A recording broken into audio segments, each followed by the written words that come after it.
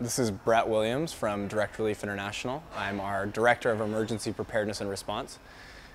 Just came back from Haiti, where we were successful in delivering over $3 million worth of critically needed medications, medical supplies, to long-standing partners in and around the Port-au-Prince area.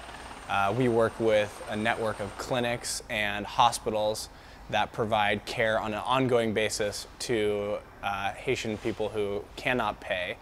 And in this tragedy, unfortunately, they were completely overwhelmed with patients. As you have seen on the news, there are hundreds of thousands of people injured, which then immediately rushed to the standing facilities.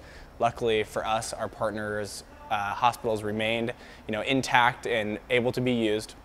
What we did is we connected their needs with our supply, and were able to get things to Port-au-Prince Airport with a team there waiting for its arrival, and then the safe delivery of these supplies to the facility so they can continue to work. Our plan at Direct Relief is to continue this type of support. We're sending another team down actually on Friday, and we will be there to receive the next load of supplies, which is going to be 40,000 pounds of different medical material, critically needed antibiotics that will be actually distributed to clinics and hospitals all throughout Haiti.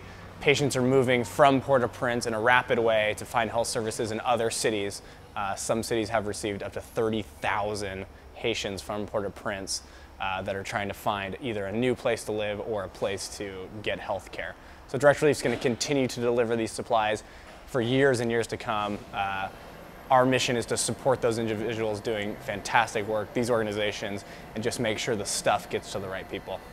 Because of our unique relationship with medical manufacturers and pharmaceutical companies that donate material to us, we're able to turn $1 donation from an individual into $35 of medical aid.